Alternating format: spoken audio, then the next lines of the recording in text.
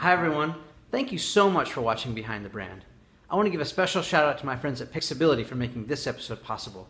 And don't forget to subscribe. It actually makes a huge difference to convince the people that don't believe you can watch awesome content like this for free on YouTube. Hope you enjoy the next episode. Thanks for watching. Hey, I'm Jeffrey Hayzlett, and you are watching Behind the Brand.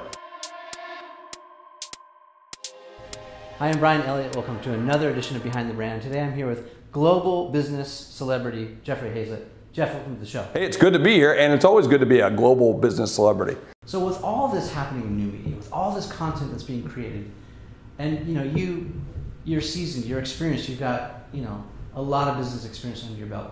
Is now the best time or the worst time to start something? It's always a good time to start something. The best time to plant a tree was 20 years ago. So you should be starting something new now. Now, is the timing perfect? Could it be better? Yeah, maybe. But again, dreamers dream, doers do. And if you do, you'll start catching your dreams up to the things that you're doing. And I think that's the most important thing that most people have to keep in mind. Most dreamers never get shit done. So they never get it done, and doers do. And could it be perfect? Can I wait for it to be perfect? Yeah.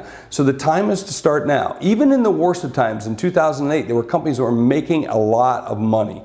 And there were companies that were growing double digit, triple digits, or even larger during the biggest downturns. If you have a great product, a great service that people want to have, you can be very successful at it. So the time to do it is now.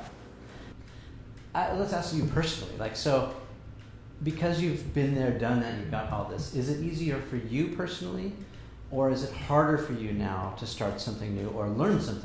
It's really easy for me to start anything new because I like doing that. My biggest problem is to pick which new thing I need to do, because I have 1,000 ideas going through my head, and I have to sort through those and say which ones are the real winners. Sometimes I don't know. So I'm one of those kinds of guys where I'll play around with different things and throw it up and cook it like spaghetti and throw it on the wall to see what sticks in order to find the things that work well. Or I might make investments in companies to look at those kinds of things.